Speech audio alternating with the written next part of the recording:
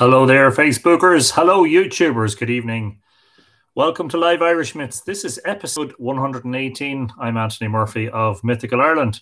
Tonight's topic is, well, for the day that's in it, why not?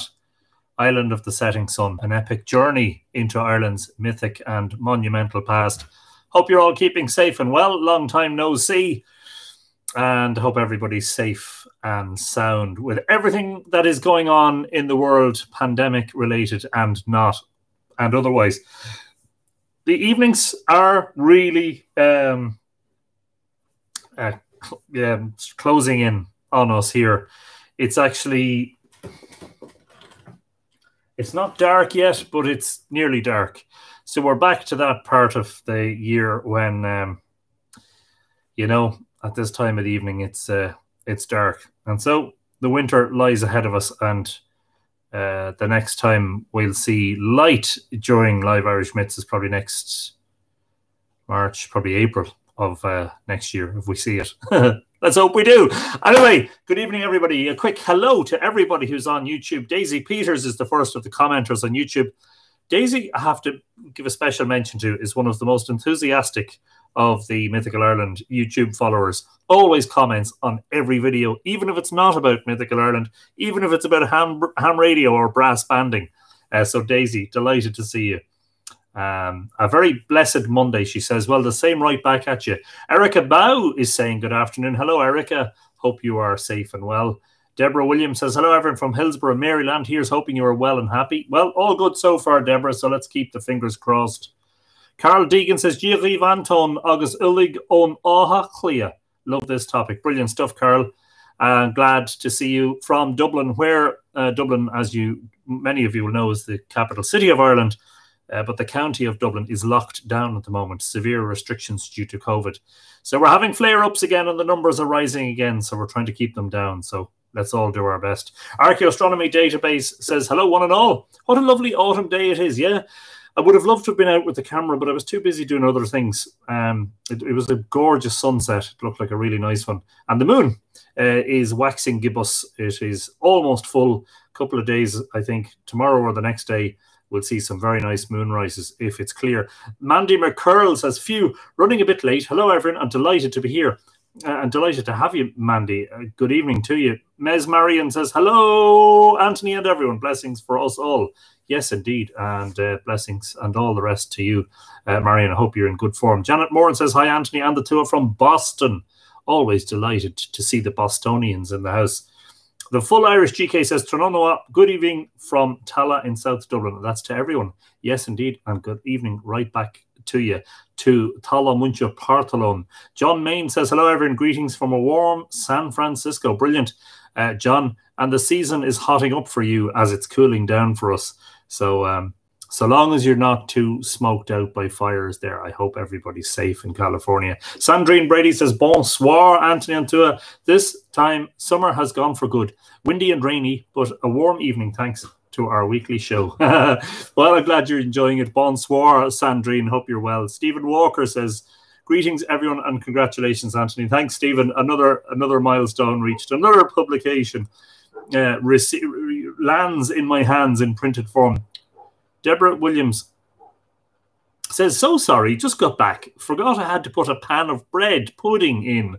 I hope I didn't miss anything. Shoo, you didn't miss anything. Just a few hellos, Deborah. And on Facebook even, Barbara Barney gets the honour tonight of the first comment on Facebook. It also says top fan. So, Barbara, thank you. Welcome along. Top fan also is L.M. Moore, who says greetings to all. Falcha, I wonder you were related to Richard. Patricia Langton, my co-author. You'll get plenty of mentions tonight. Patricia Langton says, hi, Anthony Murphy. Hello, Patricia. How are you keeping? Good to see you. Sandra Boothroyd says, good evening, sir. Good evening also to you, madam. Hello, Sandra. Alex Casterton says, evening, Anthony Altua. Nights are drawing in. Yes, indeed they are. And I have the little fan heater out for the first time in months and months and months. And it's just on a setting where just every few minutes it just pumps a little bit of hot air into the room. And you might hear it in the background, but please just don't let it distract you. Rex Fortenberry says, greetings, Anthony and the two from stormy Louisiana. Well, hopefully we won't have any storms over here, but stay safe, Rex. Rowan Grove is saying hello, all from Colorado. Hello, Rowan. Welcome back. Susan Scott says hello. Happy to be here with all of you. And, well, sure, we're also happy to have you here, Susan. Brilliant stuff. Edina Sparks says, afternoon, Anthony, and our wonderful Tuha. Hope everyone is staying well. So far, so good. Eva Anderson. Hi, Anthony. Perfect timing. With online Wiccan discussion I was taking part in just ended.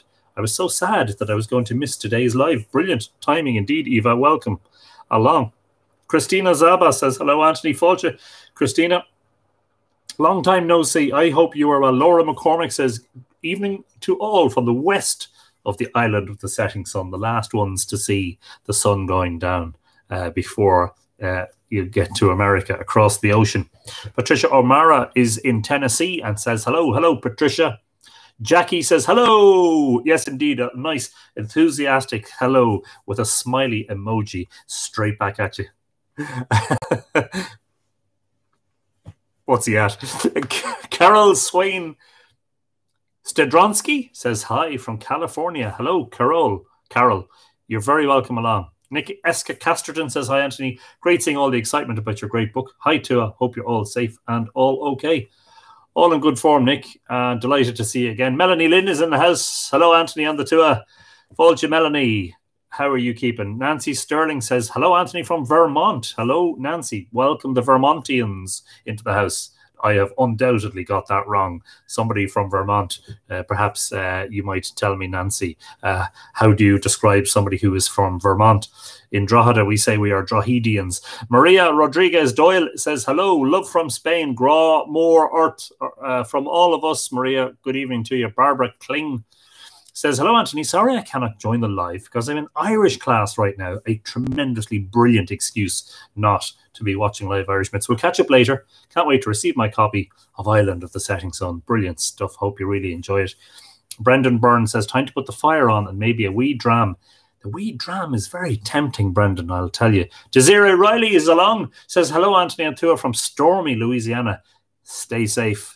Stay safe, Desiree. Ralph Waldron says, good evening to all the Tua. Fault you, Ralph.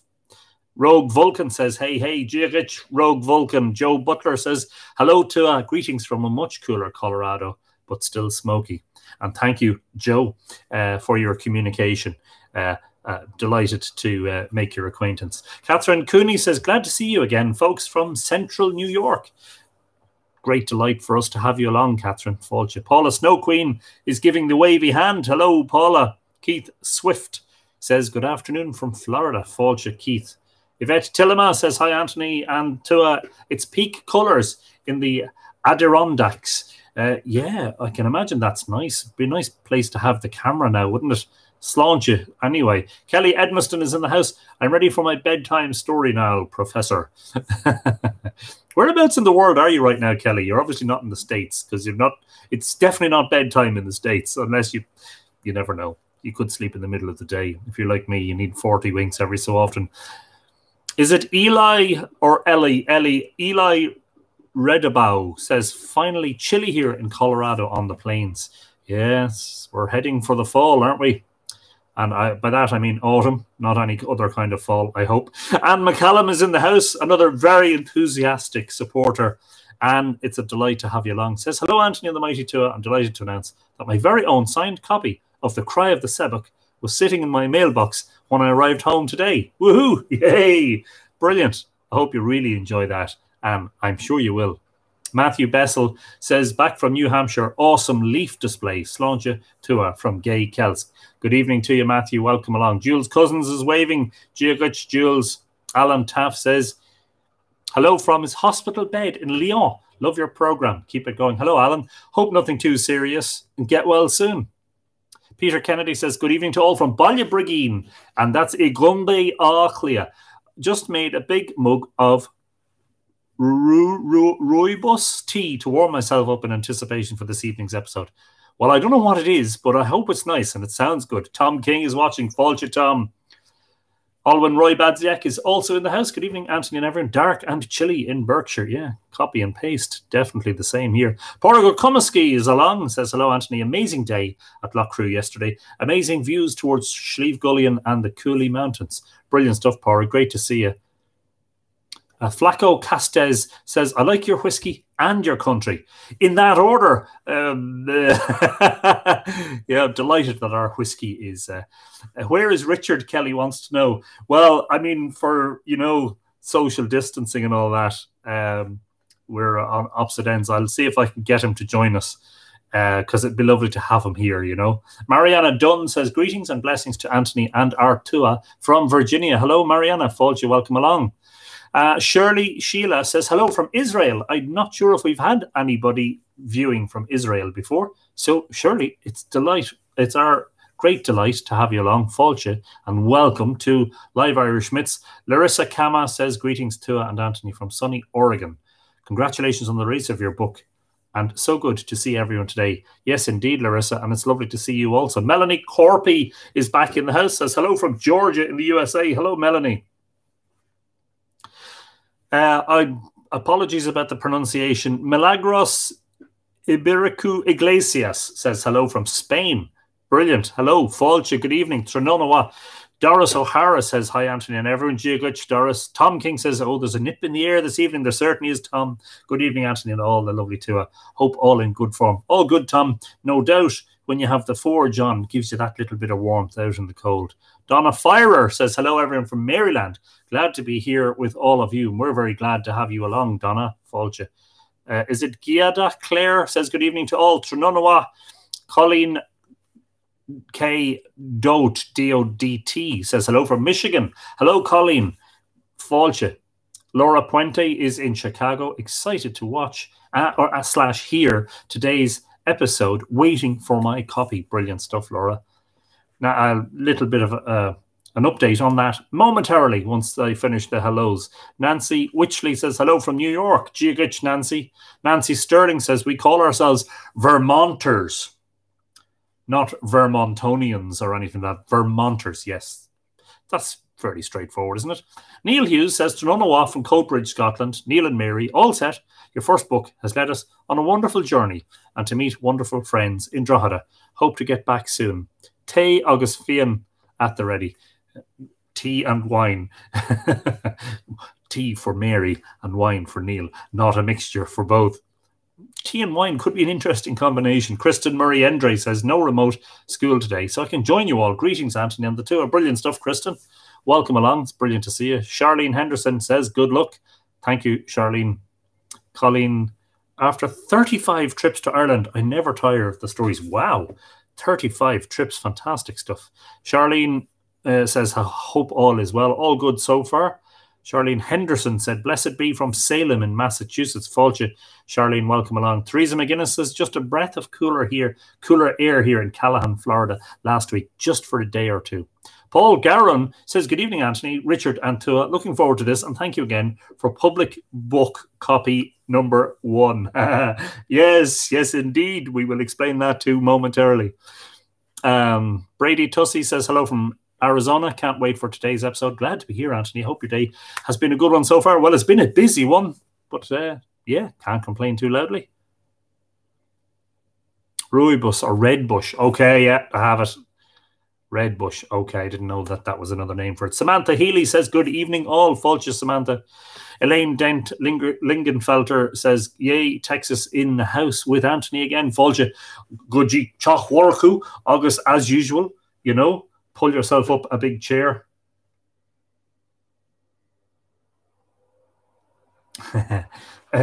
Richard is messaging me here.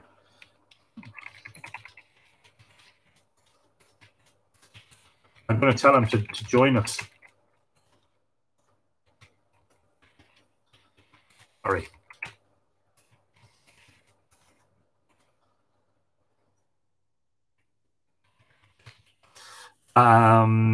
Tony Stone says, hello from Surrey in England. Hello, Tony. Fulcher. Vicky Wallace-Southall is in the house. Says, hello, my lovely friends. Hello, Vicky. And hello to Evan. And also to, is it Ian? And also to Chile. Hello. Good evening. Hello to you all. Hope you're safe and well. Kim Taylor says, Giagich from Atlanta. Fulcher. Kim, lovely to see you along. Mary Ann Carey says, hi from Atlantic Highlands, New Jersey.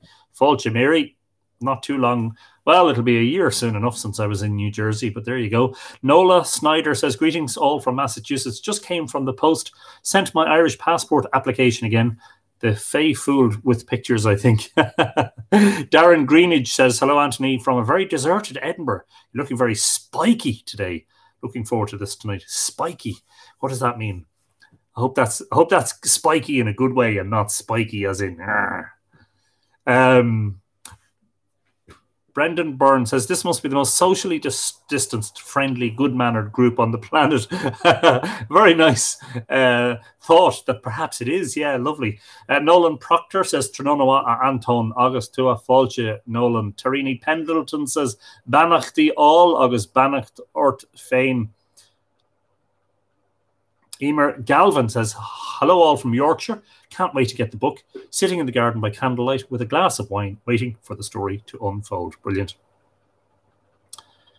Richard is here. Brilliant stuff. Thank you, Richard. It's brilliant to see you along. Of course, it's important that people are able to interact with you, given that you're a big part of this story, which is brilliant. Colleen says, Moitura was my favourite to study. Even made it to Inishmurray. Brilliant stuff. Fantastic. Judy McQueen says, hello, Judy. Good evening. So what is that now? Let me find my pen. Ooh, where did I put my pen? I may have put it back. I shouldn't have, but I did. What is that now? That's let's call that 16.5 minutes. So interestingly, a lot of names were coming up there, and I recognized them from being regular viewers and all that. Danilo Paparello says, hello, Anthony, from Italy. Ciao. Ciao, Danilo. Falce. One of the reasons that the names, some of them are immediately familiar, is because I saw your names on the address labels. So a quick update in terms of exactly where we are with Island of the Setting Sun 2020 edition. All of the copies that are going to people in Ireland were sent in today's post. All of the copies that are going to Northern Ireland, any part of mainland Britain, that is Scotland, Wales, or England, and any that are going to mainland Europe are also in today's post. Now, I'm hoping that some of the Irish recipients will get theirs tomorrow. I can't guarantee that. You should get them in the next couple of days. Perhaps those of you who are in Britain and further afield, and Ireland, of course, when you get your book, you might take a picture with it and share it to the Mythical Ireland community on Facebook. That'd be, I think, just a nice thing to do. I'll just put the link to that in there just in case you haven't, if you're on Facebook and you haven't joined the Mythical Ireland community. I'll paste that in there now. Those of you who are in Australia, I did bring the books to the post office today, but I was told they won't be posted till tomorrow because the restriction on the Australian post from Ireland is finally being lifted tomorrow after months of not being able to send books to Australia. And those of you who are in Canada, today's were also sent today. The United States viewers, I'm going to post yours tomorrow. Look, there's a very good reason they weren't all posted together, and that's simply because it would take too much time. I have a batch of books to bring to the post office in the morning. The ones for the United States take a lot longer because apparently there's restrictions over everything now. Even though we would write address labels on all of the books to go to America, they have to be retyped in at the post office, every one of them. So it's a time-consuming process. But tomorrow's will all be for the States. So if you're in the States, your book will hopefully leave. Well, it'll certainly be collected from the post office in Drogheda tomorrow once we get them all delivered to the post office in the morning. And at that point, as of tomorrow evening, I'd probably try to do that in the morning sometime. As of tomorrow evening, every order that has been made through the website will have been fulfilled. So hopefully you'll all be excited. I see Patricia Langton commenting there. So Patricia, Tom King was another one. You will hopefully get your books tomorrow. If you don't get them tomorrow, hopefully you'll get them the next day. I wanted to mention, he's already mentioned it, that the very first copy So I would think I was explaining that when books are printed, normally what the printer does is sends a couple of copies hot off the press by post, by express post. And so 2 copies arrived at Liffey Press last week. I picked up one of those and became the first person, apart from the publisher, to have a copy. And I even signed it. And I always do this with my first copies. Anthony Murphy, first copy, 18th of September 2020. It's actually 10 days ago now. And so the next person to actually receive a copy was Richard Moore, my co-author, who is here with us on the feed. And everything else was in envelopes ready to go. And it just so happens that Paul Gowron, who doesn't live too far away from me, was in the vicinity, and he called and collected his. So Paul Gowron has the honor of becoming the first non-author or non-publisher to have a copy of the 2020 edition of Island of the Setting Sun. I don't know who the second will be, but I'm sure perhaps in the morning, if some of you receive your copies, you might take a picture and share with us. Share your joy. Hopefully it'll be joy. So, you know, as if all of this wasn't enough, because there's loads of stuff going on. The next thing, of course, is the 2021 calendar. I will be organizing in the next 24 to 48 hours. I will put up a pre-order page on the website, and I'll share that on the Facebook page, and I will share it on Twitter and Instagram and all those, the usual places. So if you're looking for your calendar, I was looking at pricing today. The calendar itself, and this isn't completely set in stone, so forgive me if it changes a little bit, but the calendar will be $11.99. The difficulty with Ireland and postage rates is that the postage rates are quite expensive. So for a similar size calendar in a tube, the postage actually to the States brings it, believe it or not, up to about 21 euros. So there's an extra 9 euros there for postage and the cost of the tube, etc., etc. So if you're in Ireland, you will probably end up paying, I think I wrote these kind of rough guide prices down. So this is roughly how it's going to work out. Ireland, you'll pay 19, UK 20, Europe 20.50, and USA 21.50. I think that's how I worked it out for your calendar. So I'll set that up tomorrow, hopefully, and I'll reveal the final cover, the draft cover. It's an A3 calendar. It's vertical, so half the page is a picture, and then the dates below. And somebody was asking, will there be room to write on? There will be. It's not tiny. There's room for writing. Just to say, too, also on Patreon, I know I've been doing quite a lot for patrons lately. So you know how Patreon works, that when there's a new video that's released for patrons, they see it for a while, sometimes for several months before the ordinary public get to ordinary. There's nothing ordinary about any of the public. There's nothing ordinary about any of you. But normally what I do is when I release a video for the patrons, I also release one that has been previously patron only to the public. So you'll see, hopefully, when I release one for the patrons only, I also release one for the public. The patrons at a certain level, I think it's the Iron Age patrons, they have started to receive their merchandise. So there's a free mug at a certain level, and there's a free poster, and soon, hopefully, all going well, there'll be a free t-shirt for people at certain levels. I must share pictures of the mugs with you when I get a chance. Anyway, as usual, before we get stuck into the episode proper, just to mention that if you would like to support Mythical Ireland, please consider becoming a patron at patreon.com/Mythical Ireland, and I'll paste that in there as a link, as a comment underneath the video here on YouTube and on Facebook. Yes, so today's free release for the public was podcast 11, which was an interview with media student Niamh Phelan. Now, that interview was conducted at least a year ago. I think it was the summer of last year, but it was only released in about 3 months ago for patrons. And I think it's almost an hour long. Hopefully you enjoyed that. The other thing was that I hope you all saw the link for the Off the Lead podcast interview that I did with Fran McKeown. Um, sorry, I should say that.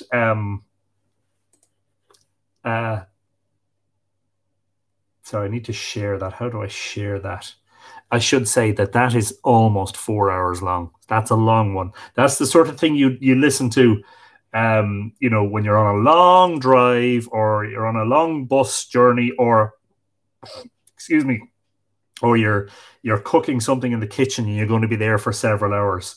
Hang on till I just see if I can get this. Yes. Okay, so I'll paste that in as well. So that's something that maybe you might be interested in listening to. We cover an awful lot of topics, including Dronehenge and drones and all of that, and archaeology, but lots of philosophical stuff too, and about the state of the world. And I hope I didn't strike a pessimistic note in it. Anne Scott Doherty says, hello, everyone. Fáilte, Anne, great to see you in the house. We'll just tidy up the last few comments before we start. I will be wanting a calendar, says Rowan. Brilliant stuff. The book will be en route soon, says Teresa. Yeah, tomorrow, all going well. All of the rest of the books will be in the post tomorrow. So fingers crossed. Okay. And on YouTube, did I miss anyone? Gingers Ireland is saying, hello, Fáilte. The Curious Celt is in Antrim. I hope I find you all well. Hello, the Curious Celt, Fáilte along. Tip Top 9. Look forward to receiving the book tomorrow. Brilliant. Well, as I said, make sure you let us know when it arrives and share the joy. Okay, so that's now, what is that, 26? We'll call it 26:45. So tonight, we're taking a little break from trees. We will be back to trees because we have a few more trees to do, before we get sidetracked by other discussions, which we're doing today because of the day that's in it, because of the fact that Ireland 2020 is finally here. The decision was announced early in the year that it was going to be reprinted. The original schedule was for May, then COVID came along, and the revised schedule was for August. There was a considerable delay with the printing. That was about a month of a delay, and so it has finally arrived towards the back end of September. Anyway, I hope you all get yours soon and enjoy it. The story of Island of the Setting Sun really is the story. It's very hard to extract, not that I would want to, but the story of Island of the Setting Sun is inevitably intertwined with the story of Mythical Ireland, and is also inevitably intertwined with my story of You're Branching Out, says Tom King.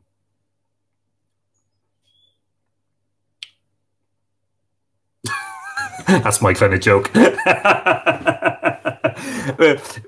Inevitably, it is also bound up with, sorry, just tightening my chair, also bound up with the story of my friendship with Richard Moore. And of course, all that began in January of 1999. I think I've told this story on a couple of episodes. But I had expected a visit from Richard. He was very interested in learning astronomy, and he had heard from somebody, I think it was Michael Byrne, who was an astronomer, a mutual friend of ours, that there's a certain fellow that works in the Drogheda Independent called Anthony Murphy, and he knows a thing or two about astronomy. I hope you weren't led astray in that belief, Richard. Aaron McMahon says hello from the west coast of Canada. Hello, Aaron. Thank you for joining us. And so on that January day, which I think was the 20th or the 21st of January 1999, Richard Moore walked into the office of the Drogheda Independent in Shop Street in Drogheda and asked to see me.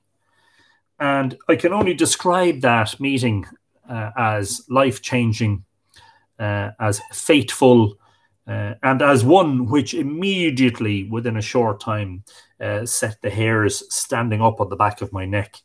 It seemed as if in the space of one conversation, I'm not sure how long we were talking for. Julie King is in from Nina, sitting in with tea and toasty. Nice. Sounds good, Julie. Hope you're keeping well.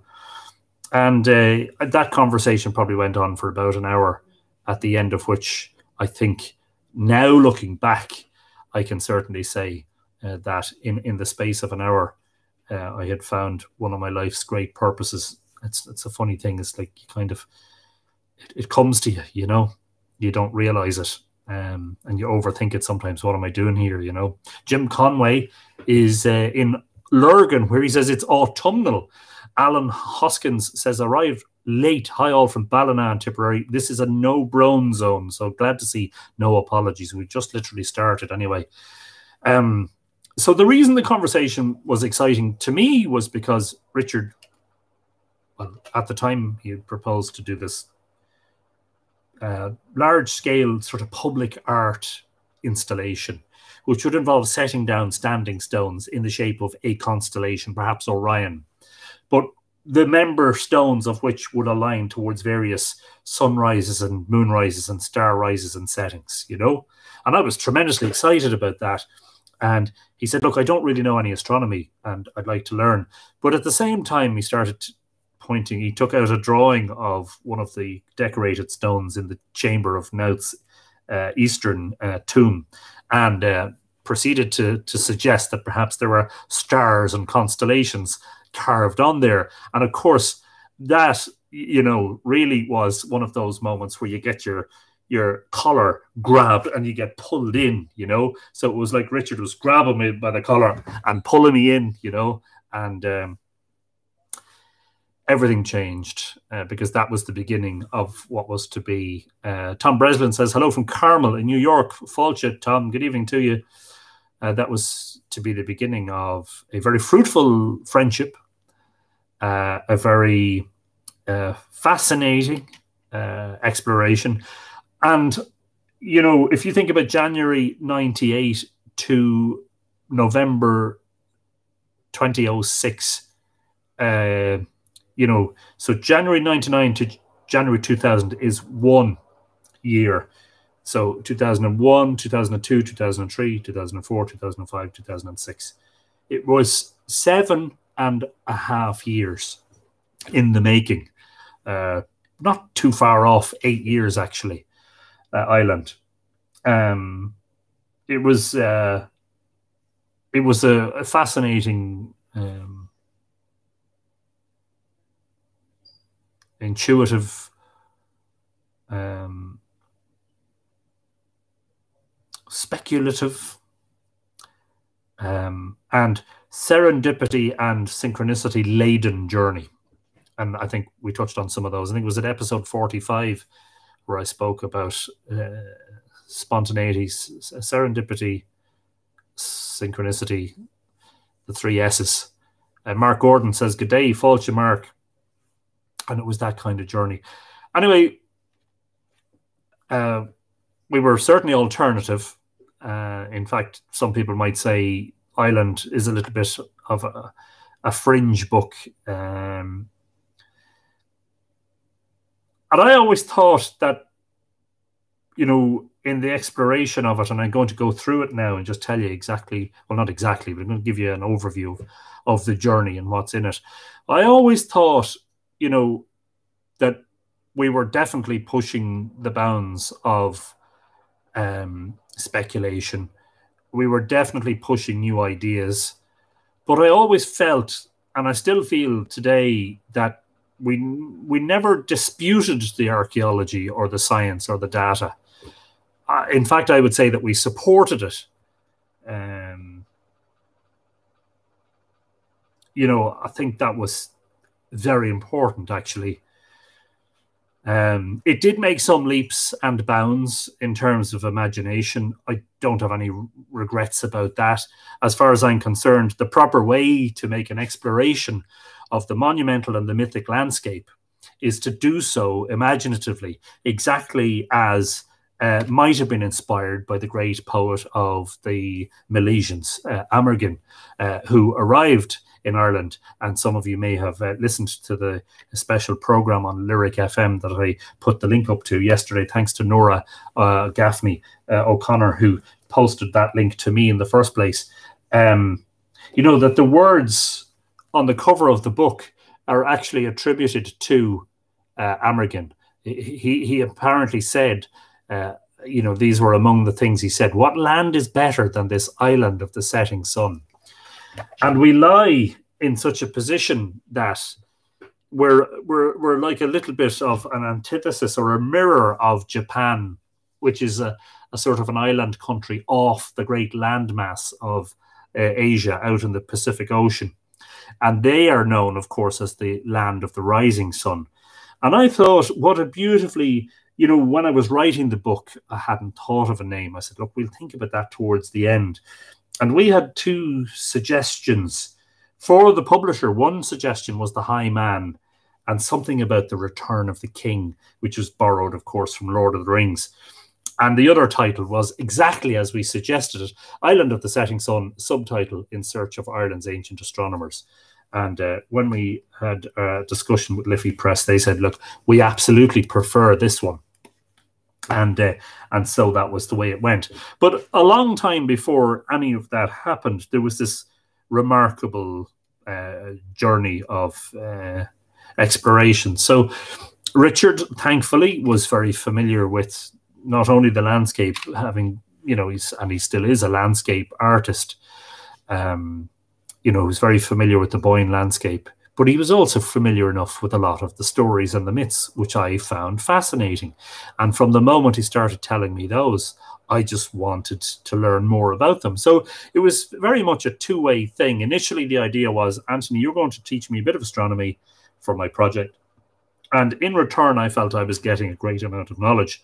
But actually what transpired was, in a short space of time, we were starting to visit the landscape and visit monuments.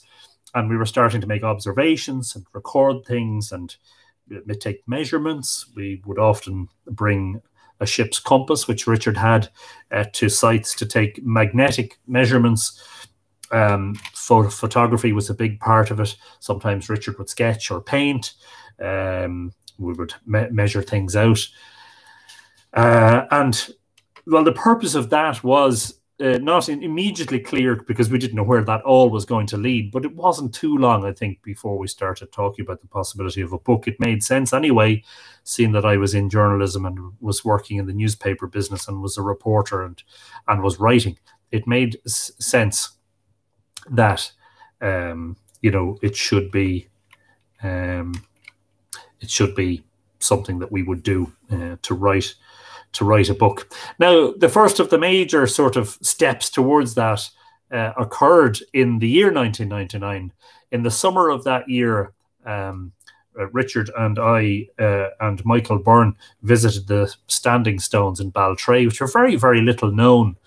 And while there, Richard pointed out that Michael had placed his binoculars up against the surface of the stone, and it seemed that the long axis of the stone was pointing out to the sea, to the Rockabill Islands, which are off the coast of Skerries in County Dublin. Patricia Langton, who's watching with us tonight, has a website all about Rockabill. You might share the website address link with us, Patricia, which also discusses some of the mythology. And I, visiting in the summertime, based on the measurements, I said, I think that's winter solstice sunrise, that line from the large Baltray stone to Rockabill. But of course, we weren't going to be able to prove that until December. And when it was observed, of course, we were thrilled. And I think that was really the proper beginning of it all. That was like, now we have made a revelation or a discovery. Now we've seen something that hasn't been seen before. And of course, because it's a slab of shale, of grey wacky, because you can see Clogherhead from Baltray, and because it overlooks the place of Inverculpa where the Boyne meets the sea, it was natural to assume that perhaps it had been set there. Reimaginerockabill.com. Thank you, Patricia, for that. Check that website out, folks. Add that to your bookmarks. It made sense that perhaps the stone might have been set down by the same people who were building the great monuments of Brunabonia. And remember that they were passing this spot regularly on their way up and down to Clogherhead to collect the grey wacky for the stones, which we're told were brought by sea and river. And so Baltray was the big sort of starting point. It was one thing to say that you were doing research, but it was an entirely different thing to be able to say, well, we've actually found something. That was followed in the summer of the year 2000 with I always think it's funny, you know, the dedication that's required. Remember the summer solstice sunrise in June of 2000. We had to be in place at the Great Henge at Douth Hall, Site Q, at something like 4:30 in the morning. And we were rewarded when the sun rose. Julianne Osborne is in the house. Hello from Oregon, my friend. Hello, Julianne. Long time no see. Well, I know that we keep up regular contact on Facebook, which is brilliant. But anyway, I hope you're keeping well. So we were rewarded because the sun came up, and it came up in line with these two gaps in the banks of Site Q. So there was another significant step forward. I didn't realize at that time that this henge was going to be problematic in terms of the interpretation of its features, and that was going to stall the book for a while. Anyway, it did, but it didn't do us any harm eventually. I think the universe is a funny way of making things happen. And certainly if you watch that episode, Synchronicity, Serendipity and Spontaneity, episode 45, you'll know just how much that strange coincidences can happen. In fact, so we set out, and I would take a lot of notes, and Richard would take a lot of drawings, and Richard was also doing a lot of research and note taking. And we would telephone each other regularly. This is before smartphones. This is before, well, it wasn't before the internet, but internet back then in the year 2000 was dial-up. It was tremendously slow. I had an old Dell computer, and I used to have to disconnect the phone line and connect the modem to the phone socket and dial up just to get onto the internet. I set up Mythical Ireland in March of 2000 as a way of disseminating some of the information and pictures. And it seemed to get immediate sort of feedback that people liked this approach that we were taking. But I used to sit on the bottom of the stairs, and that's as far as the phone would reach with the cable stretched. We're not talking cordless phones here, folks. We're talking wired phones. I know it's only 20 years ago. I'm making it sound like it was the 1960s. And I used to sit on the bottom of the stairs with a notebook and a pen, scribbling feverishly as myself and Richard were having conversations. But what quite often happened, and I found this really interesting and incredible at the time, we used to call them spooky coincidences, but of course over time we realized what we were seeing was what Jung would describe as synchronicity, events that were not causally related, but the likelihood of them happening seemed remote, such that we would ask a question and, you know, it would be one of a series of questions. And I'd be saying, well, Richard, why don't I look for the answer to that in such and such a book? Maybe Lady Gregory or Ancient Irish Tales or Charles Squire's book or, you know, MacKillop's Oxford Celtic Encyclopedia of Myth. And, you know, I would literally sit down and I would open the book on a page and immediately something would jump out that was in answer to either the question we were exactly looking to answer or in one of the questions we had asked earlier in the conversation or the previous day. Literally, I would open the book and the words would jump straight out at me. And I'm like, oh, Richard, listen to this. You're never going to believe this. And the amount of times we had those conversations, and there was a sort of a real magical element to it. It really felt, and I can say this now, you know, without fear of censure or ridicule, it really felt that there was a hidden hand helping things along. And I know there are some of you who may be skeptical about that, and I know there's some of you who will exactly know what I'm talking about.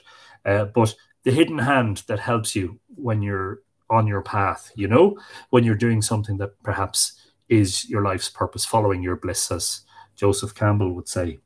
So we began to formulate a sort of a broad plan for a book, but we were just continually doing research and site visits. Now, Richard, you'll laugh at this, but I mean, I remember one in particular where we were looking for standing stones up on a hill called Carnan Brega in the middle of Louth, not far from a place called Piperstown. And it was dusk, you know, and the sun had gone down and it was getting dark.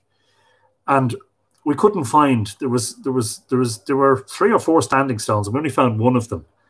And we were going around among heather and rocks and gorse bushes. And then eventually we came to the peak of a hill, and there was a herd of bullocks. And Richard had no problem being among cattle because he'd spent half his lifetime painting in fields, you know. But I was nervous of cattle. And I remember saying, look, Richard, I think we better get out of here. He scarpered off down the side of the hill. And of course, the bullocks, being young and curious, decided to follow us in a sort of a stampede. And the faster we went, the faster they came after us. And it was very hard to see where you were going, you know. Around that time also, we started to spend time, not that Richard was a stranger to it at all, because Richard did a lot of painting at night, but, you know, I started to take photographs in low light, at twilight and at nighttime, and learned, with the help of Richard, a technique that we would call now painting with light, where you put the camera on a tripod, you open the shutter for 30 seconds or a minute or whatever, and with a torch or a flash or a candle or something, you light the megalithic art or whatever it is you're trying to light, create light on the subject. And learned pretty quickly that this was very neat, a very neat way of doing things. Back then, also, I have to tell you, the limits of technology compared to what we have today, for goodness sake, it's incredible. Back then, I was taking all my pictures on negative and on slide film. And all of that had to be scanned for the internet or for print, you know, on a flatbed scanner or a slide scanner, which I didn't have. So the slide scanning had to be done, excuse me, commercially in the local photography shop, which is also a chemist or a pharmacy here, Mars Chemist in Drogheda. And so I even remember, you know, when Mythical Ireland got going, I wanted it to be picture heavy, but the problem was back then, because everyone was on dial-up, you had to really minimize the size of all your pictures. So you had to reduce the scale of them in Photoshop, but you also had to reduce the resolution, the dots per inch, or the PPI, the pixels per inch, and you also had to compress it so that your file, your picture files, should generally have been below 10 kilobytes each. Now, I regularly upload stuff today to the website and to the blog that would be 100 kilobytes and maybe 130, 150. So that goes to show you how much better we have things these days. If you did a search for images 20 years ago on the internet, you would invariably find tiny little images that couldn't be blown up. You know, now we're totally spoilt. Of course, don't mention drones, because that's changed everything. But so the discoveries gave us a little bit of traction, I think, you know.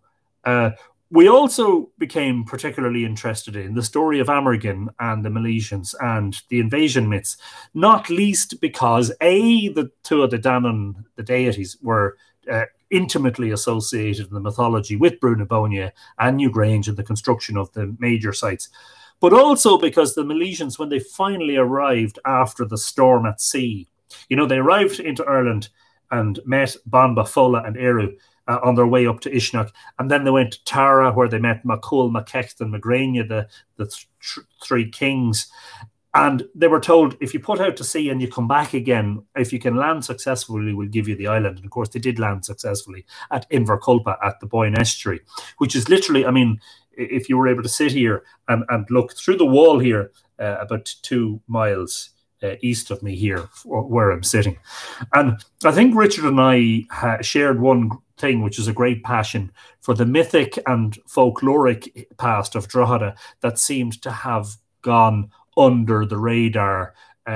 It's not that it had been ignored, it's just that previous generations of historians who were interested in folklore and mythology in the early part of the 20th century in particular, that interest by historians in folklore seems to have separated out over time, such that if you're into folklore, you're into folklore, and if you're into history, you're into history, and never the twain shall meet. So we found that, you know, you had to talk to a particular type of person, like the folklorist Kathleen Banny Carberry, Mrs. Carberry, who ran a pub in Drogheda, which held regular Irish traditional music sessions, and she was a Gaeilgeoir. She spoke fluent Irish as well, or the likes of Dermot Fairclough, or a few specific individuals who had a particular interest in the mythology and folklore. And yet we were reading in the annals of Ulster and the annals of the Four Masters that the Vikings, or the Danes as they were called then, we're going to have to, after the recent DNA discoveries, we're going to have to rename the Danes the Norwegians, because we now know that the Irish Vikings had more Norwegian blood and the English Vikings had more Danish blood, but that the Vikings had raided the great monuments of the Boyne, and included in the list was the cave of the wife of Gubban, the smith. Tom King, you'll be interested in this one, at Droghad Oha in Drogheda. And of course, this was listed as happening in 862 and 863, I think, depending on which annals you read. Now, that's 9th century. Now, remember that the historians had been telling people that the mound of Millmount was built by the Normans. And of course, the Normans arrived into Ireland in 1160. I can never remember. Is it 69 or is it 68? It's 69, folks, isn't it? Somebody correct me if I'm wrong. There's the opening of chapter 3 of Island of the Setting Sun with a beautiful painting of Millmount by Richard Moore. And so this mound, which supports the Martello Tower, the Martello Tower is an early 19th century construction. Before that, there was a mill up here, Delahoyde's Mill, which is why it's called Millmount, apparently, although I fancifully suggested in Ireland that perhaps it's because the son of Mill is supposed to be buried there, Amergin. Who knows? But anyway, this mound was said to have been constructed by the Normans, probably in the late 12th or the early 13th century. And as far as the history of the site seems to have gone, well, that's as far back as it goes. But then we discovered that, well, hang on a second, it's not that we discovered, but we realized that a lot of people were talking about the myth and the folklore and saying that, well, Millmount is supposed to be much older than that, and it's connected with Brunabonia in the annals. There's a suggestion locally that it's the burial place of Amergin. And also there's this reference to the wife of the Gubban, possibly a deity, Gubban being the smith of the Dedannans. Later, Gubban Sair, which is like a medieval sort of reincarnation of the myth or revivification of the myth of the smith. And so it was fascinating. We even heard rumours that in former times, people of Drogheda remembered in the not too distant past, we're only going back a few generations, even in the 20th century, it was a suggestion that people remembered being able to enter tunnels and underground passages under Millmount. Of course, given its military history, it's not entirely unlikely that there might have been tunnels under there for soldiers, etc. Who knows? But certainly, I think it's a funny thing, but after Ireland was published, certain things began to happen. And I'm not suggesting that Ireland necessarily led to these things happening, but I just do think it's interesting that we also talked about Slane, the mound at Slane, Dósláine.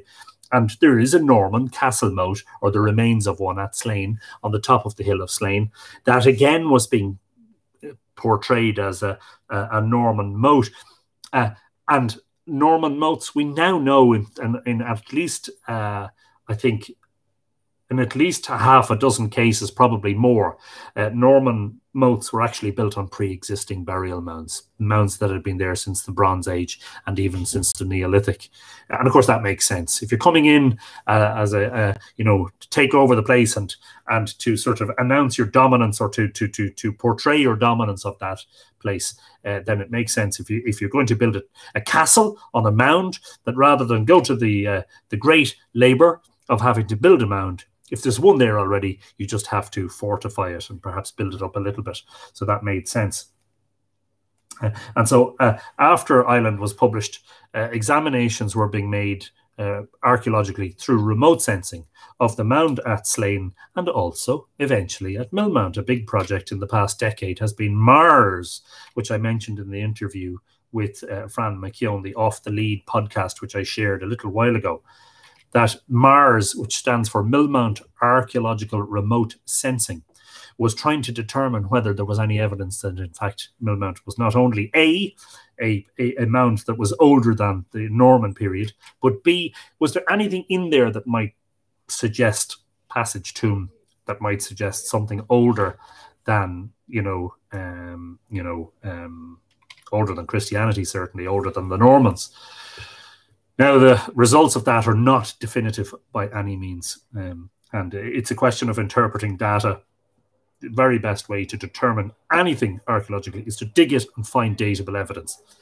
We can't do that in the case of Millmount because it has this big Martello tower sitting on the top of it, and undoubtedly, if you tried to dig underneath that mound, you would probably find you would cause some collapse. So there's Millmount as it overlooks Strata. This again, Island of the Setting Sun. This is the first edition, by the way. I'll show you all editions in a moment. So you can see here's the river. It occupies a real commanding view over the town. I mean, if you've ever been to Drogheda and you've only been once and you've only passed through the town, it is highly likely that you've seen Millmount, And then just to show you a picture, this is Richard Moore's photograph, a beautiful photo taken in the winter with a bit of snow on the ground of Duaslania. Because anytime I've been up there, a lot of my pictures and my videos, you'll hear reference to it. But from, the eastern side of the hill, it's always shrouded with overgrowth and trees and you can never see it. So this is a great picture because it actually shows the mound. And you can see that it has quite a flat top, So at one time, again, in the 12th, 13th century, this may have had a castle or a fortified structure on top of it. But the idea is, in the Denchanicus suggests that there's a mound at Slane Duaslania, which is the burial place of Slania, the Firbolg king, or the Firbolg king, who was one of 5 kings who had partitioned Ireland into segments, as it were, and the largest one was bounded by the Boyne to the north, I think, and he was the king of that segment. But after his death, he was buried at this mound, and that's where Slane gets its name from, Slania, the king Slania. So let's just take you briefly on the journey as it happened. So Baltray is the first chapter, okay, and it's called Balor's Strand, Discoveries and Beginnings. That was a bit of a stretch to connect it with Balor Strand, but you see, after we made the discovery, then came the mythology. We learned that there were 2 fascinating stories which we think are directly related to Baltray. One is in the Ulster cycle in Toynbee Cuilne, where after Cuchulainn had gone to Scotland to train with Scáthach, he befriended this woman, Aoife. Even though Emer was his lover, apparently his one love, he had bedded Aoife, and she had bore a son, and the son's name was Connla, and he was coming over to Ireland to be introduced to his father. They met at the Strand, which I have no doubt is Baltray, because there were 2 standing stones overlooking the shoreline. And the fascinating thing geologically, we learned also from Professor Frank Mitchell, the late, great Professor Frank Mitchell, who was many things. He was a geologist, an archaeologist, an anthropologist, a historian, one of these polymaths, that, while the Baltray stones now have a golf course and sand dunes between them and the sea, about a half a mile distant, that in the Neolithic, the sea would have come right up against the bottom of the bluff over which over which the standing stones look. So there's a bit of quite a fall in front of that stone where the land just falls down by about 30 or 40 or 50 feet onto a lower level. And so Connla comes ashore, and basically Cuchulainn fights him and doesn't realize that it's his son, and fights him to the death, believe it or not, which is a tragic story of the Táin, or the Ulster cycle. The other one I found fascinating, and Richard, of course, did too, was the story of Balor, who had stolen the magic cow, the Glasgovan, from Ulster, and was bringing it down along the coast with its calf. And everything was going well until they crossed the Boyne. And at that point, the cow fell behind the calf, was it? No, the calf fell behind the cow, and the cow turned round to look where the calf was and could see immediately that they had been led astray far from home, and let out a scream. And when that scream was let out, Balor opened his baleful eye. He was like a cyclops with this gigantic burning eye. Think about the sun in its baleful or destructive aspect. And he opened his eye to have a look at what was going on, and immediately the cow and the calf became petrified or frozen into, not frozen, burnt, one would say, into rocks. And today, the islands, one of them, the larger island, has a lighthouse on it. And so you have the smaller island to the north and the larger island to the south to reflect the position of the cow and the calf when Balor opened his eye. But of course, this was in imaginative and in mythic symbolism. This was a portrayal of the winter solstice sunrise behind the stones. And of course, you're looking across the estuary of the Boyne towards this. The critical thing is that when they cross the Boyne, that's when the story changes.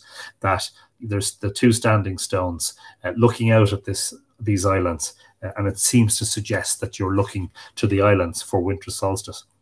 Chapter 2 is called Culpa, the invasion of the Milesians, and tended to concentrate a little bit more on Amergin and the landing of the Milesians and the death of one of the brothers. Of course, we know about the death of Dun off the southwest coast, but there was another brother, Culpa, who died in the sea storm, and it was brought ashore apparently and buried in a mound not too far from the Boyne. At Cope, C-O-L-P-E, which is an anglicisation of the very old name of the place, Culpa.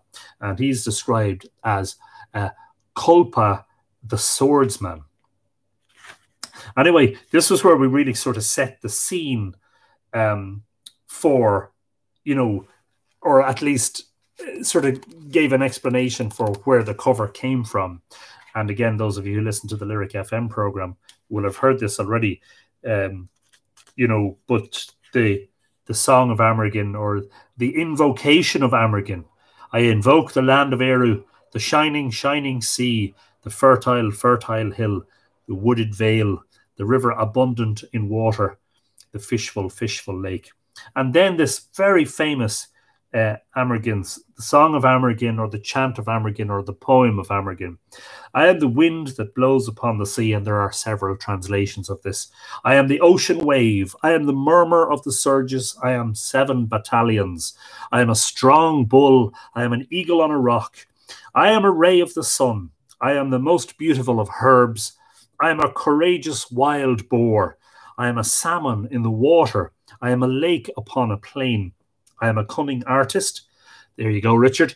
I am a gigantic sword-wielding champion. I can shift my shape like a god. In which direction shall we go? Shall we hold our council in the valley or on the mountaintop? Where shall we make our home? What land is better than this island of the setting sun? Where shall we walk to and fro in peace and safety? Who can find you clear springs of water as I can? Who can tell you the age of the moon but I? There's the astronomer, Amergin. Who can tell the fish from the depths of the sea as I can? Who can cause them to come near the shore as I can?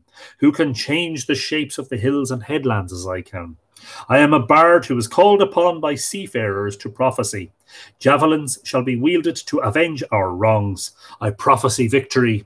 I end my song by prophesying all other good things. And of course they were victorious, because the moment he planted his foot on the shore of the Boyne River at Inverculpa, the estuary of the Boyne, they had enacted a great victory over the Dedanans, because the Dedanans told them, if you can get back to the island, we'll give it to you. And of course they were true to their word.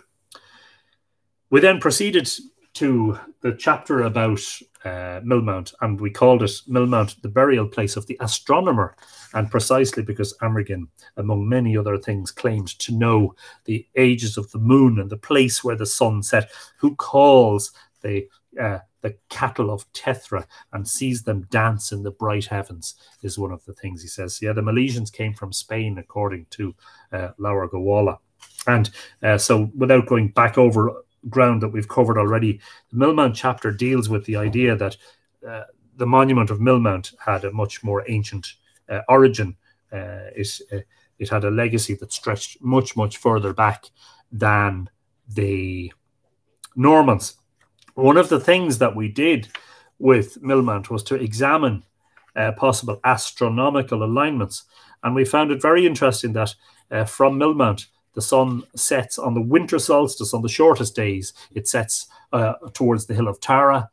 And at the time of the equinoxes, not precisely at the equinoxes, but let's be honest, we saw how Cairn T is aligned several degrees south of east, but yet admits the sun on the equinox. The sun sets over the hill of Slane about 2 days after vernal equinox and 2 days before autumn equinox when viewed from Millmount. So here's a picture. This was taken 22nd of March 2004. And you can see the sun. There's the peak of the hill of Slane. And in amongst those trees is the burial mound of Sláine, Dua Sláine, Sláine's burial mound. So about 2 days later, the sun sets directly into the hill. So they appear to have a sort of an alignment. What's interesting too is that when you're in Cairn T, which you can't be anymore because it's now locked because of subsidence, if you're sitting crouched in the end of the chamber looking out through the entrance, you're actually looking towards the hill of Slane. So it's highly unlikely that that's accidental. Cairn T was aligned so that it was pointing towards the hill of Slane and the equinox sunrise.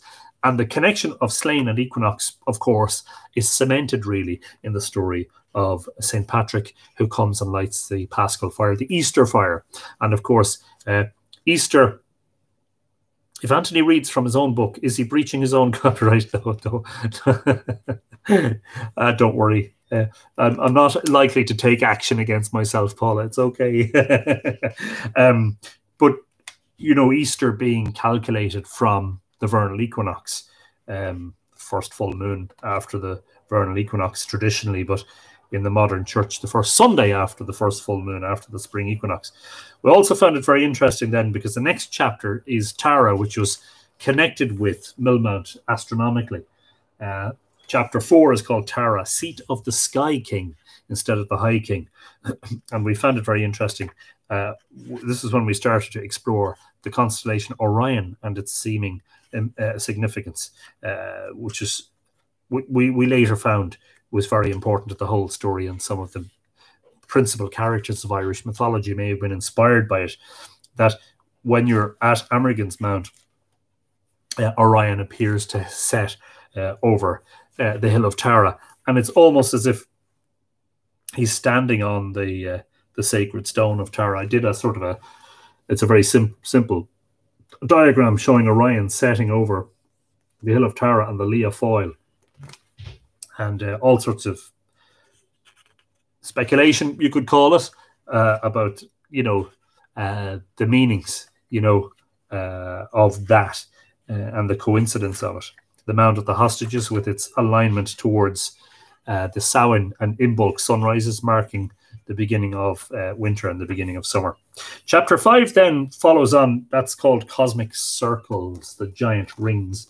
Of course, we know now, I think we knew then anyway, but they're not precise circles, none of the henges. And this refers more to the large ceremonial enclosures, the embanked closures, including Site Q, the Douth Henge, which there's a plan of there.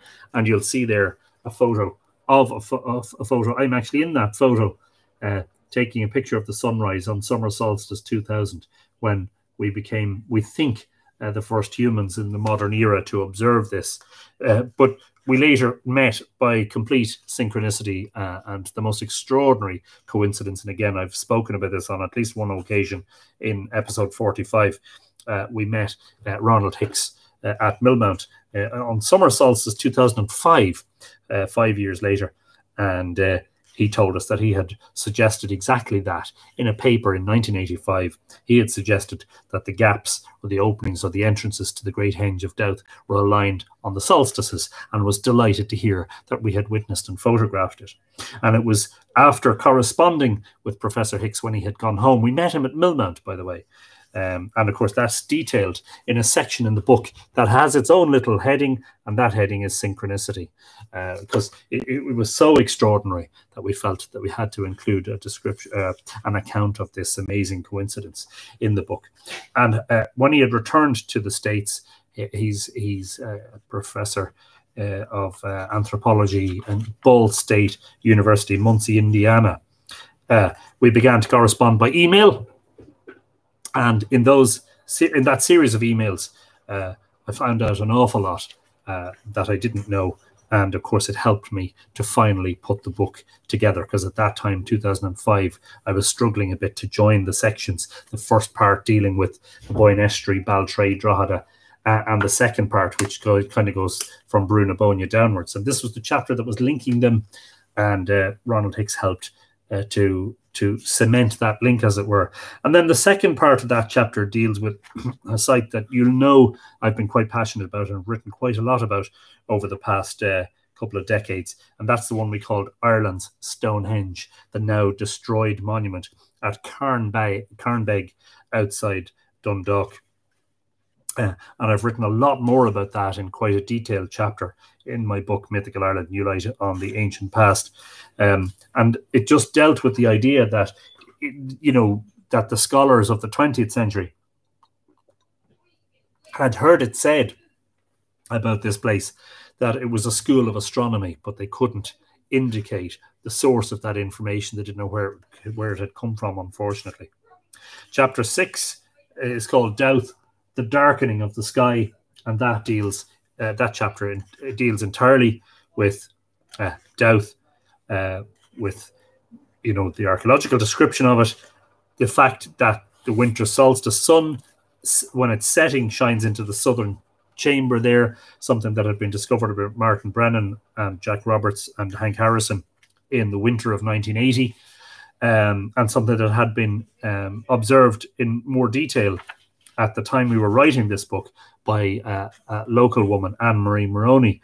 But also then the myth of Doubt from the Dinshemicus, which is the myth that's been repeated in the DNA paper, the myth about the king who brings all the men of Ireland to build him a tower from which he could pass to heaven, and his sister casts a magic spell on the sun to make it stand still in the heavens, and eventually the spell is broken because they commit incest.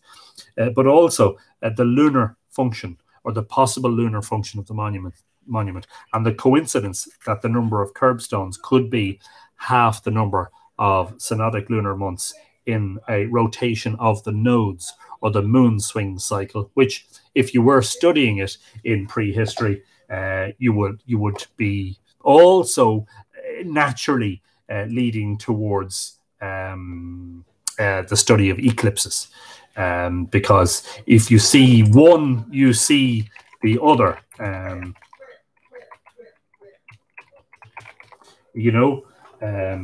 As the moon's nodes rotate through the sky, you get the standstills of the moon, but you also get eclipse patterns. And so one thing leads to the other, leads to the other. And so it seemed to me anyway obvious at the time, and I do say in the new foreword, which I will, or the new preface, which I will read to you before we finish. It seemed to me obvious at the time, and it still seems obvious, that some of the myths appear to describe functions of the monuments. Now, there's arguments, of course, that we've learned about in the interim with the academics about, what they believe was, a lot of academics don't give any thought to the possibility that a myth that was written down by monks in medieval Christian Ireland could possibly carry information from Neolithic Ireland. And I think they dismiss that far too easily. And in fact, the fact that NG10, the male at Newgrange, was found to have incestuous parents, confirms mythology about Newgrange and Doubt. It's like the science is not dismissing the myth; it's actually proving the myth. And there are several instances of that. So that's a very interesting chapter, I think. Chapter 7 and 8 are both about Newgrange. Chapter 7 is called Newgrange, the Cygnus Enigma, with a painting at night of Cygnus over Newgrange, again by my wonderful artist co-author friend Richard Moore, who I think is still there, still watching us. And this is about a fascinating correlation of the monument of Newgrange with the constellation Cygnus, and the fact that there's a proliferation of swan mythology in not just in ancient Ireland, but two very prominent myths pertaining to Newgrange involving swans, one being the very, very well-known Ashlinga Aengus, the dream vision of Aengus and his swan maiden Care, and the other being the story of how Destiny arrives at Newgrange, having chased swans from Owen Macha with her brother, or in some versions her father, Conor MacNessa.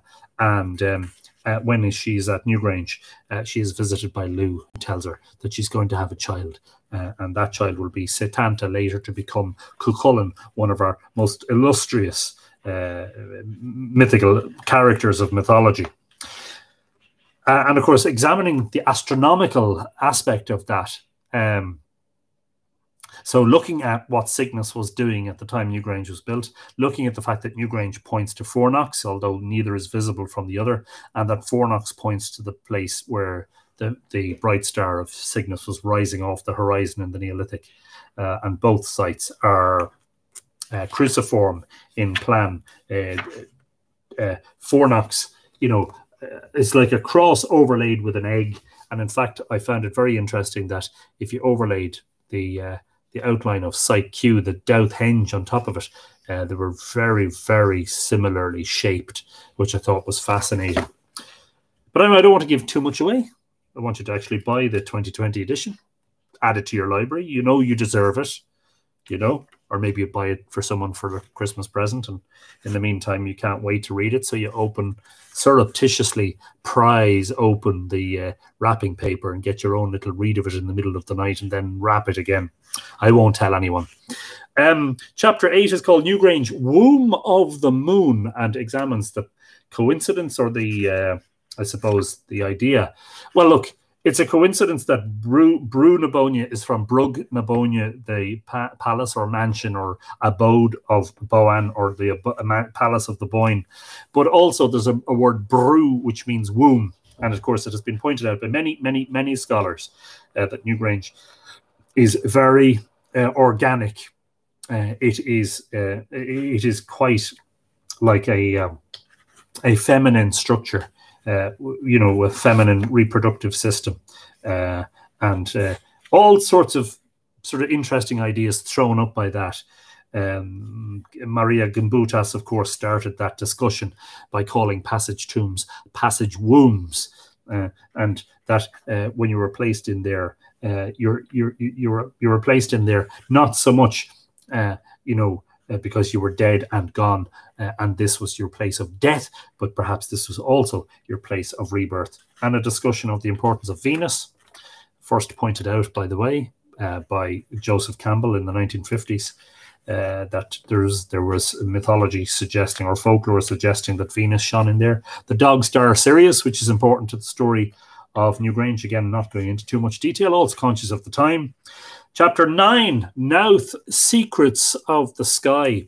And without, again, going into too much detail, myself, at the time in the early 2000s, quite a few of us alternative scholars were members of a Yahoo group called Irish Stones. Now, there's a Facebook group called Irish Stones now, which initially was set up by Martin Byrne, and several of us who were members of the old Irish Stones group were members of. But that new group is really not a patch on the old Yahoo group, because this was the day before social media, and these are the places where you hung out if you had sort of common interests. And there were a lot of very interesting people on there, the likes of Hank Harrison, who was part of the Brennan research team in the 80s, the likes of Martin Byrne, Victor Reich, I think ran it and set it up initially. We also had Gillies McBain, who made seriously incredible contributions, and Charles Scribner, who was the one who taught me about rotation of the nodes and eclipse prediction astronomy, the sort of stuff that none of the textbooks of modern astronomy teaches you, but which is knowledge that was probably necessary and certainly inherent in the mythology and inherent apparently in the layout of some of the sites. And so we looked at the apparent alignment or misalignment of the two passages at Knowth, which were often said to be pointing east and west for the equinox, sunrise and sunset, but in fact were aligned several degrees off. In fact, in the case of the Western Passage, quite a way off, where you would see the sun setting at the equinoxes.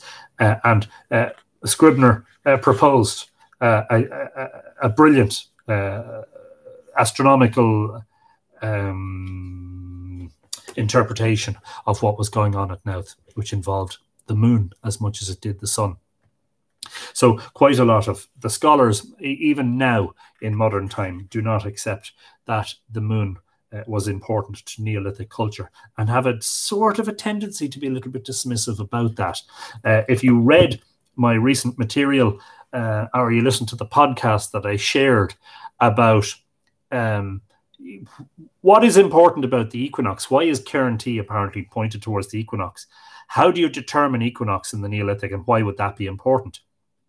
And in fact, what you find out is that it's not so much the equinox sunrise that's important, it's watching what the moon is doing in relation to that, coincident with that position.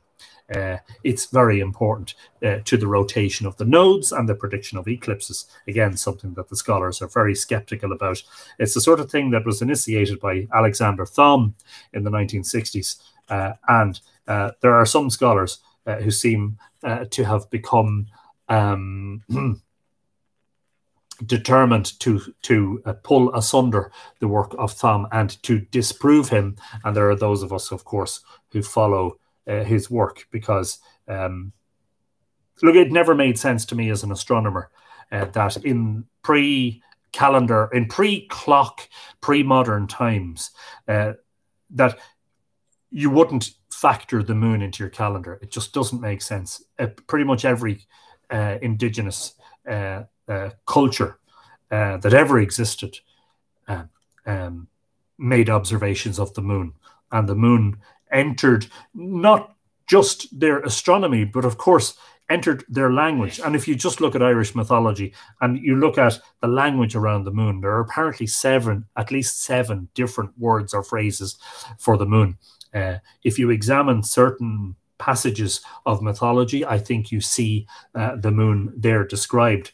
And it just never made sense to me that as a farmer in the Neolithic, that you would use a calendar based on the sun, and the sun has only two fixed points in the year, two hooks, as I call them, where it stops rising and setting in the northeast and northwest at summer solstice, and then it halts again on the horizon in midwinter. We call those the solstices, the sun standing still. It never made sense to me that a practical calendar would involve just merely counting days between those. Absolutely, you would factor the moon into it. It appears from the work of Brennan, which I tend to agree with largely, certainly in the case of Curbstone 52, the calendar stone at Knowth, it appears that there is a function there for working out the metonic cycle of the moon. And it works very, very nicely in that regard. And there's a picture of the calendar stone. And you'll know that, or you might have seen, you will see, you won't have seen it yet because you haven't got it yet.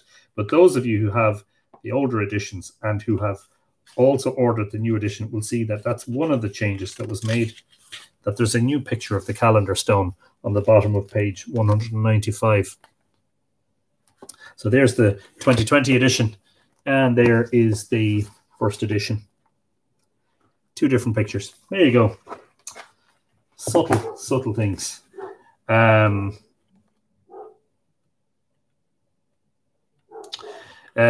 Chapter 10 was called Cosmic Grid Lines Across the Landscape, which examined long-distance alignments of sites, including the Patrick alignment, which is undoubtedly an earlier Neolithic pathway across the landscape from Drogheda Millmount through Slane as far as Croagh Patrick, and then the Bridget alignment, which again is undoubtedly pre-Christian, linking Faughart and Kildare, two places intimately associated with St. Bridget, but passing through Slane and Tara and other important places on their way. Chapter 11 was called Star Stories, Sky Myths of the Ancients. And the main tenet of this chapter was that you can reread lots of Irish mythology and see in it cloaked or concealed, or sometimes not even very concealed, language pertaining to the sky, the sun, the moon, the stars, the planets, and the way they wander around the sky. And so I'll just give you one very, very explicit example of that. For instance, if I can find it here briefly. So we suggested that Cuchulainn might have been a depiction of Orion. And here we have in the Táin, and I think this is where Lugh has taken his place for 3 nights while he's healing. And he says to him, "Rise, mighty son of Ulster, now that your wounds have been healed, a fair man facing your foes in the starlit ford of night."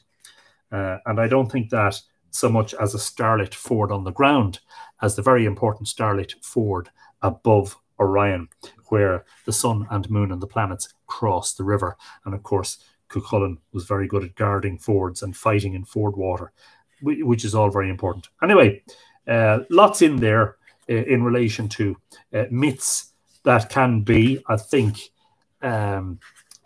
decoded in astronomical terms. And the final chapter, which is the largest chapter of the book and the one with the most copious footnotes. Actually, I'll just tell you how many footnotes in chapter 12. Chapter 12 has over 200 footnotes. I know that. 219 footnotes. It's called The High Man, Return of the King, which I think was the alternative title we had suggested for the book in the first place.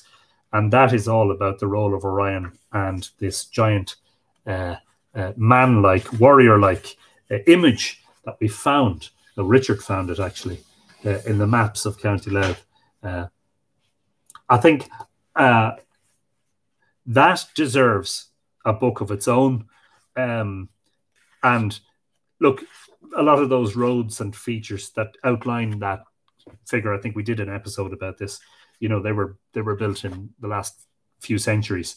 It's just one of those things. It's yet another fascinating series of coincidences around the fact that you've got the most eminent landscape in terms of monuments. You also have the most eminent landscape in mythological terms, because this is the home of Cuchulainn.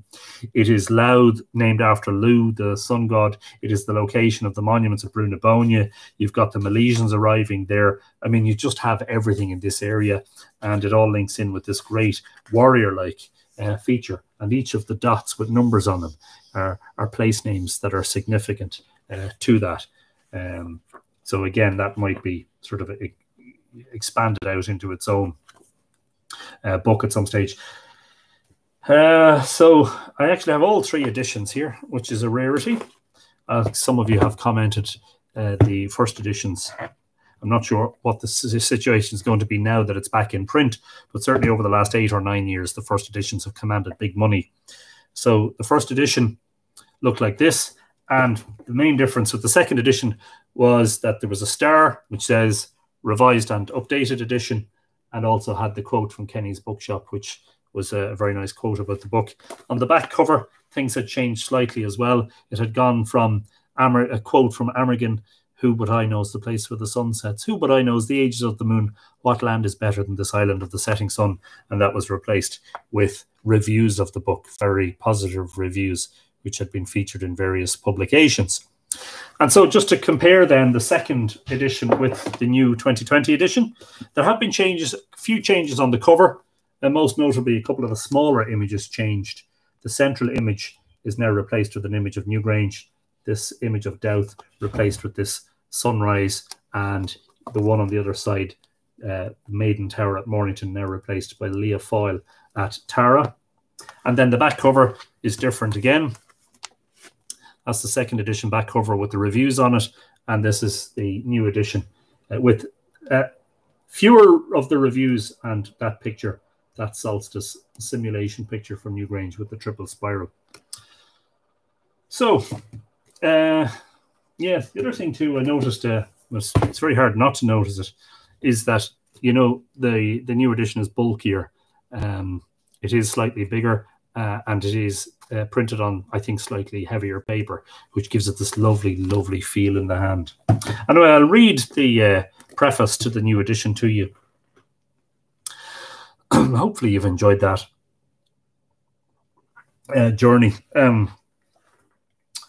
So we are now 22, almost 22 years down along the pathway from that very interesting beginning in January 1999. And myself and Richard are still good friends, and we're still in regular communication, excited about the possibility of working together on another book. Because, like, when I collected this from our publisher, David Givens of the Liffey Press, one of the things he said was that was such a big book and there was so much work in it. And I said to him, and I meant it honestly, hand on heart, that in fact it could have been a lot bigger because we really struggled to get all the information into one book and to do so in a way that wouldn't completely overwhelm the reader. And in fact, some of the feedback over the years from people has been, you know, there have been people who have told us, look, I dip in and out of it because I found it tough going, especially if you don't know anything about astronomy, or for instance, if you don't know much about mythology, you're kind of catching up with everything. I think there's definitely more work. Of course, I followed on with a book about Newgrange because I felt we could never have dealt with Newgrange sufficiently in 2 chapters of a book. And of course, it got its own book then with Newgrange Monument Immortality. And then I suppose Mythical Ireland, New Light in the Ancient Past, which was published in 2017, would be what I would consider to be the closest thing to a follow-on to Ireland, an Island of the Setting Sun Part 2, if you wish. But I've no doubt that if we're allowed, if life allows us the time and the energy and the health and everything else, Richard and I will produce another work together at some point. There's so much material. I mean, this is part of the essence of it, is there's so much material. Really, we didn't have to venture very far out of the Boyne Valley. We deal with Tara and Slane and Lough Crew, but what we didn't do is we didn't incorporate some of the other megalithic complexes, like, you know, the stone circles of the south of the country, like the mountaintop cairns of the Dublin Wicklow Mountains, some of those in the north. We didn't touch Sligo, which, you know, let's face it, the whole Sligo complex deserves a book all of its own. And that if you did, you would just be into a mammoth undertaking. There really is just so much stuff. Now, some of it is a little bit, I know. I would say, again, just to reiterate, I would say that it would be considered alternative to a degree. There's probably a few individuals who think it's fringe. There's probably 1 or 2 who think it's pseudo. I don't really care what people say, so long as that they enjoy it and that they feel it makes some contribution, which is something that Ronald Hutton praised us for when he was writing about alternative works. He felt that ours stood out because we weren't paranoid about archaeologists and academics in general, and that in fact we argued in favor of their evidence, and that although we may have looked at alternative ideas like the High Man, for instance, you know, and yeah, inevitably there's a little bit of spirituality in there, that it was offered up as a contribution to the overall debate. Some of you are hearing Coda. He's out in the yard and he's barking. He's probably defending his territory. I would love to be able to immediately share with you what Ronald Hutton said, but I'm not sure where I have it saved. If I can find it quickly, I will read it, because actually I think it's really nice. I know Richard had sent it to me a good while ago. It's not possible to quickly search through Facebook Messenger, I don't think. Anyway, I might share that on the group, on the page and the community page later on, because he he was not disparaging about it at all. It seemed that he valued it for its honesty. You know, we know that we're not scientists, and we are not the archaeologists, and we're not the ones who dig the holes in the ground and collect the datable material and the hard data, but we were just interpreting all of that. So anyway, I'll read the preface to the 2020 edition, which will hopefully whet your appetite for the whole thing.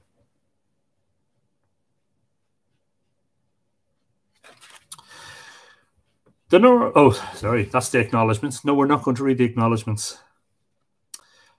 When Richard and More, start again, Anthony, take a breath. When Richard Moore and I met in January of the year 1999 to begin our research into the myths and monuments of the Boyne Valley region, we could not have known the enormous harvest our collaboration would produce. We were excited from the very beginning. The material we read and the ancient monuments we visited seemed to yield something that did not conform to categories of conventional academic research. There was a cosmic, even otherworldly, ethereal dimension to it all, such that only a particular way of writing or a certain style of photography or artwork could capture it. Our early published work, much of it on the Mythical Ireland website, drew enthusiastic and encouraging feedback.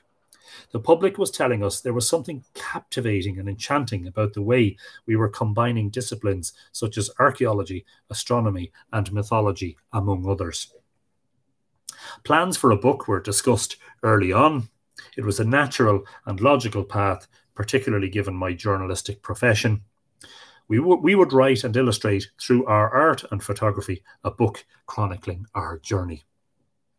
The book and a title for it were a while coming, but by mid-2005 we had sufficient material for a comprehensive tome, though I was shrouded in doubt. Should I write it as a chronological record of our journey, or should I compose it to a geographic plan, starting, for instance, at the source of the River Boyne and following the course of the river in the other direction? As things transpired, I was able to do both to a large degree.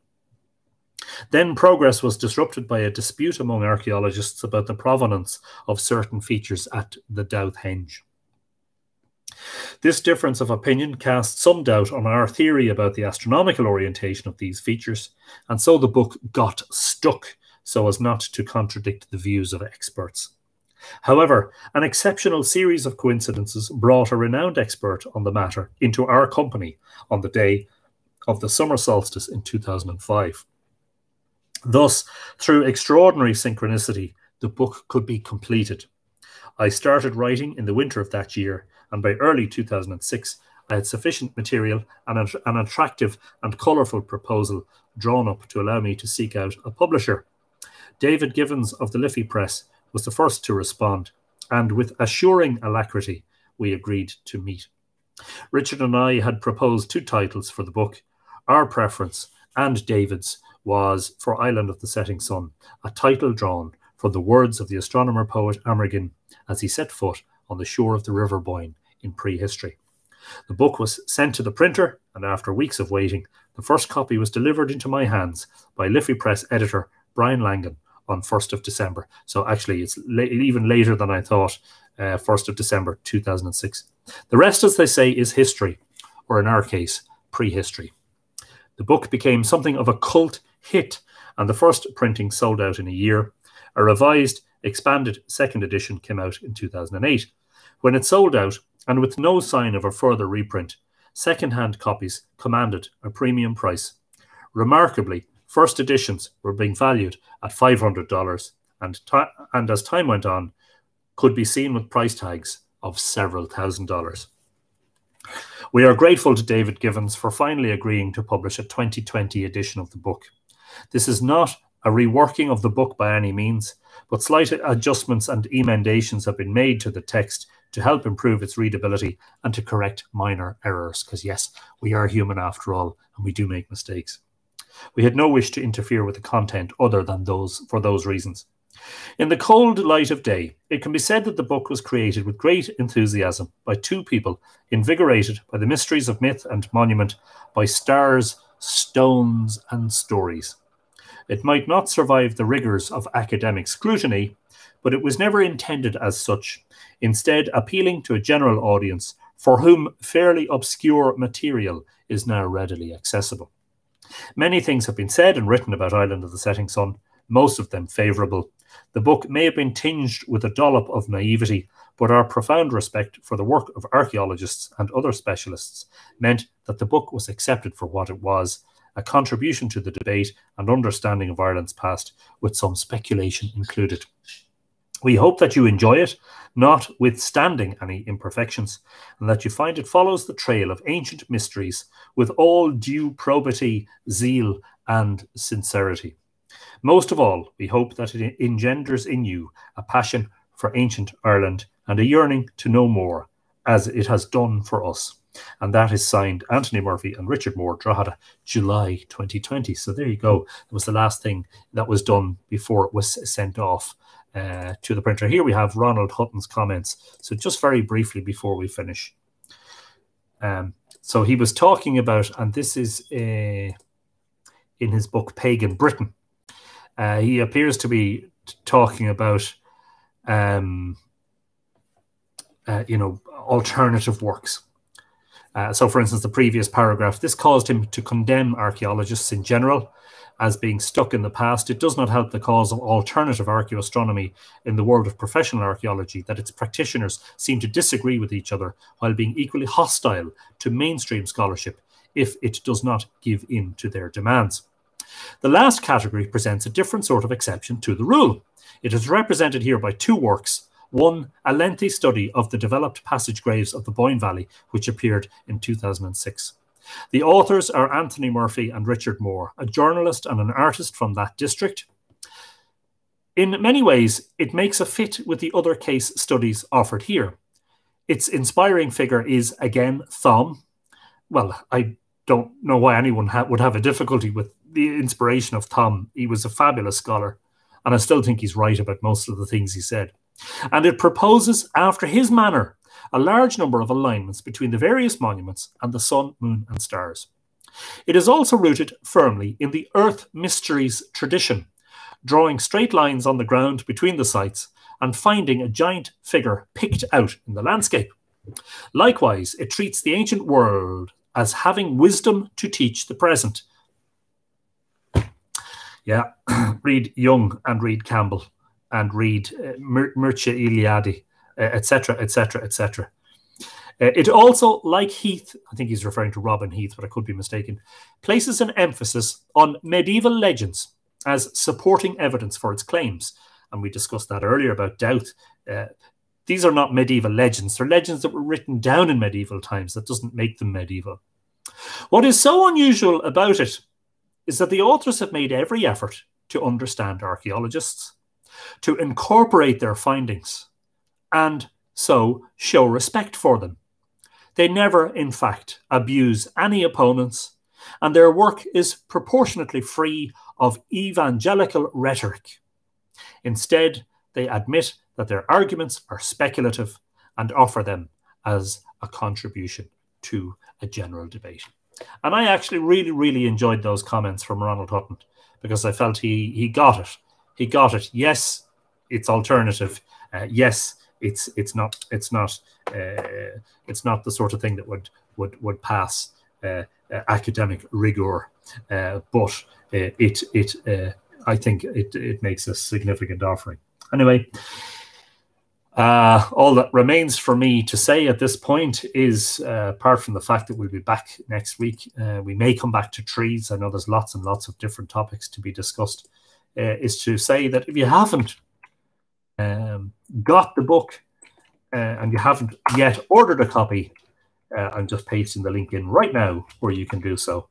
And all of the copies, if I turn, you should see the remainders of the copies.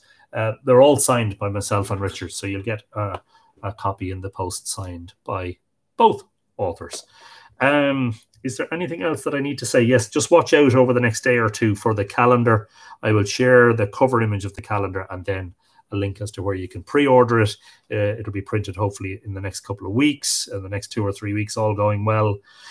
Also, not to forget, Patreon if you want to become a patron. That's patreon.com/Mythical Ireland. In the meantime, I think it's my duty, as always, to say, please do your best to stay safe and well. Keep maintaining your vigilance with regards to COVID-19. Cover your face with a mask, your nose and your mouth if you're going to be on public transport, in a shopping centre or around crowds of people. Do wash your hands often. Do use hand sanitizer. Sneeze into the crease of your elbow. Just do your best not to spread your germs. And stay safe and stay well, and come back to us and keep coming back to us. We're heading into the fall and inevitably into the winter. It would be really lovely if we could continue to facilitate this space for people, this virtual space where we've had so much enjoyment and so much interaction. I'm Anthony Murphy. That's all I have to say now. My throat is getting dry because I've spoken far too long. We're an hour and 3/4 into the, but there was quite a long opening with hellos, which is a great complaint. Lovely to see you all. And I'm sorry if I missed anyone. I hope I didn't miss anyone or any comments. I'll try and catch up afterwards if I did miss any. So take it handy. 7-3, as we say in ham radio terminology. Or in Irish, we might say Slán agus Bannacht, Ichawa, good night, Colosov, sound sleep. And of course, Tog go bugay, take it easy, and Slán go foil. Bye for now. And hopefully it won't be too long. I'll try and do an impromptu live stream or two in the coming week before next week's episode. Thanks a million, everyone. Hope you enjoyed yourselves. Good night. Slán.